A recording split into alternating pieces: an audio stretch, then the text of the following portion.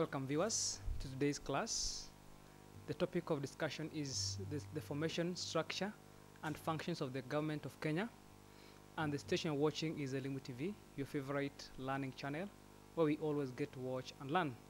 Your tutor is Roger Michira, ready to take you through the form-free topic. Welcome all and let us learn. Now class, the structure and functions of the government of Kenya. In that topic, we'll first get to introduce the electoral process. Remember, we cannot have a government without going to elections, right? So the first thing we're going to look at today is the electoral process. What are some of the principles and what are some of the conditions necessary for one to be registered as a voter? Welcome all and let us learn. Now class, what do we expect by the end of the lesson? We do expect that we are able to state the principles guiding the electoral process, right? And also get to outline the conditions necessary for one to fulfill to be registered as a voter in Kenya. Now, can we get to know what the electoral process is, right? What is this electoral process? And one thing we get to know about the electoral process is that it is a way in which elections are conducted in terms of the body responsible for elections and the roles and principles guiding the process. What does this mean? Now, when we are getting to talk about the electoral system and process, so there is a way elections are conducted. This is a way elections are being held, right? And who is this person in charge, or rather, which is this the body that is responsible for holding elections, and what are some of the roles and principles of this, or rather, guiding the process?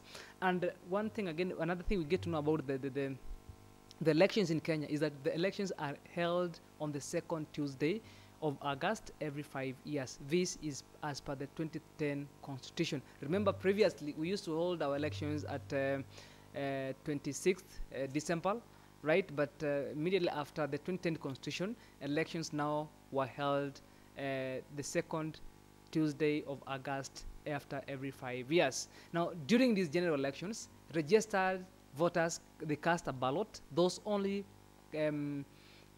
voters who are registered, they get to cast a ballot, right, for the president, for the MP, for the senator, for the governor, members of the county assembly, well known as the MCS, and also the women representatives, right? Now, those are the people that are elected. Now, when you go to the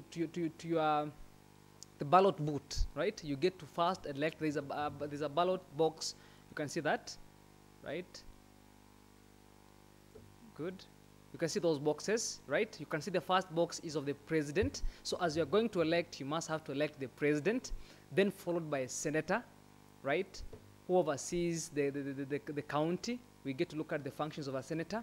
Then you get to elect a governor, right, who is the president of, or rather the CEO of the county.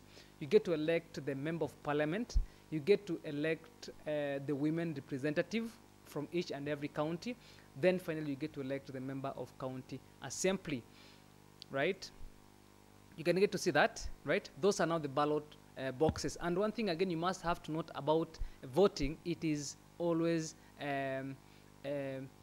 always in a private point. Rather, we have the ballot booths, right? It is confidential. None is allowed to vote for anyone. Now, can we get to look at the principles guiding the electoral process? What guides the electoral process? One, freedom of citizens to exercise their political rights, right? Each and every citizen, registered voter, has that freedom, has that right to exercise their political rights. Meaning you have the right to choose your president, your member of parliament, all as you move down the hierarchy. Then again, not more than 2/3 of same gender should be elected in an elective post. That is why you saw they introduced the issue of a women representatives, just to make sure that the 2/3 gender rule is achieved. But however, in Kenya we have not achieved that 2/3 gender rule, right? We have been having laws in the National Assembly for a while, right? Still they haven't agreed on how the 2/3 gender rule is going to be carried out. And also there is fair presentation of there is fair representation of people with disability, right? As we are electing, we have got people who are the people with disability, right? They are also represented in the Constitution. And also free and fair elections conducted to secret ballot free from violence, intimidation and corruption. There is secret ballot right? You go to your ballot booth, you get to cast your vote in secrecy. So no one is allowed to vote for another if unless and otherwise they are of age. And also, independent and transparent elections administered in an impartial, neutral, and accountable manner. So the elections should be independent and also transparent. But however, again, you must get to know that for a number of times we have not been having transparent elections, right? That is why we have been having electoral violences, right? The post-election violence, because it is deemed that the elections have not been transparent. Now, can you get to look at the rights, or rather the conditions for you to be registered as a voter? What should you meet? What conditions should you meet for you to be registered as a voter? One, you must be a Kenyan citizen. For you to vote, you must be a Kenyan citizen, and you know what it means to be a Kenyan citizen, either by birth, registration, right? Then also, you must have to attain 18 years of age and above. That is it. For you to get an identification card to vote, or rather to register as a voter, you must be over 18 years of age and above, and also be sound mind, right? You can't tell an insane person to register as a voter, right? It's only those people of good sound mind, and also they must not have been convicted of an election offense in the last 5 years. Now, those are some of the conditions one needs to achieve, right, for you to be registered as a voter.